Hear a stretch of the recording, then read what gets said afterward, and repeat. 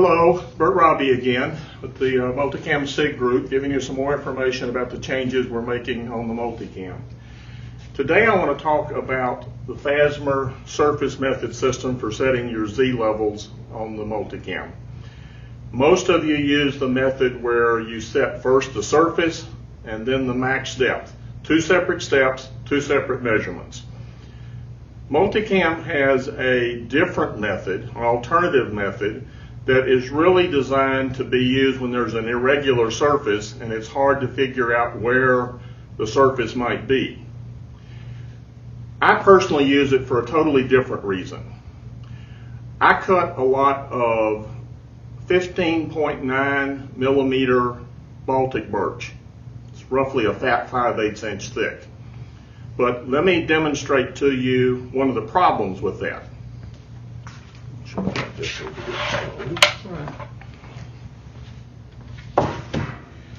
These are two pieces of that material. In theory, they are the same. You can see, maybe, hopefully, this one measures 16.2 millimeters.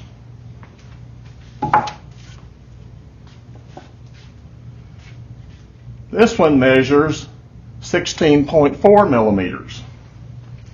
And remember, the specification was 15.9. So there's always some variation. Even with MDF, which is one of the most uniform products you can work with, you will find differences from board to board or part of a board to another part. If you're carving on the surface or pocketing on the surface and you really need to know where the surface is, the method you've been using works really well and is what I recommend for continued use. However, if you're trying to cut all the way through, which is what I do frequently, what's important to me is that I get to the spoil board but not into the spoil board. And what really irritates me is when I have an onion skin left in one spot and I'm cutting through the into the spoil board in another spot because I didn't get a good measurement. The way I get around that is by specifying all of my cuts to be 0.65 inches deep, a little bit more than the material measures even at its thickest point. And then I use the Fasmer method to zero the machine out. Basically what that method does is in one step do everything from the spoil board.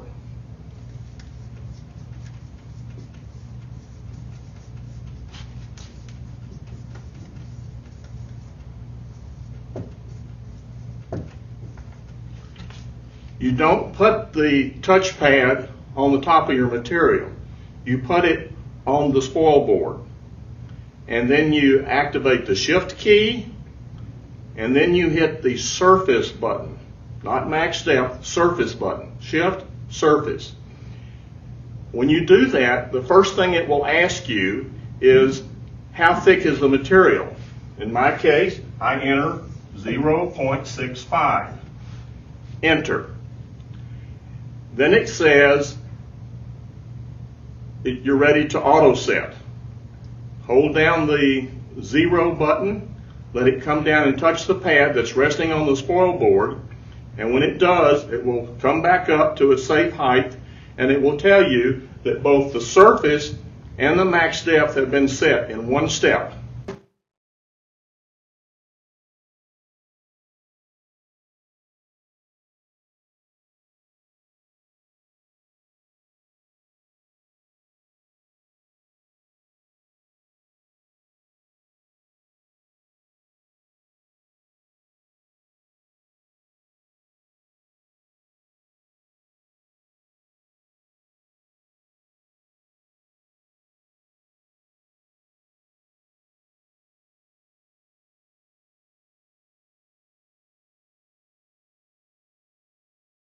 And now when I cut, it's doing everything off of that surface board.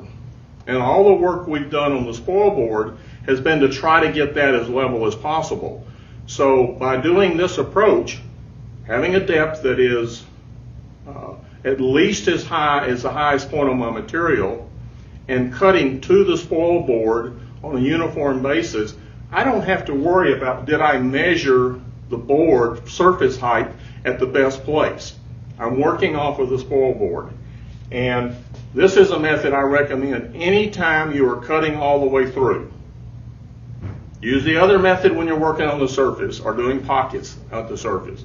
Use this when you're cutting through, and you will not end up having to repair the spoil board or being left with a lot of onion skin. Thank you.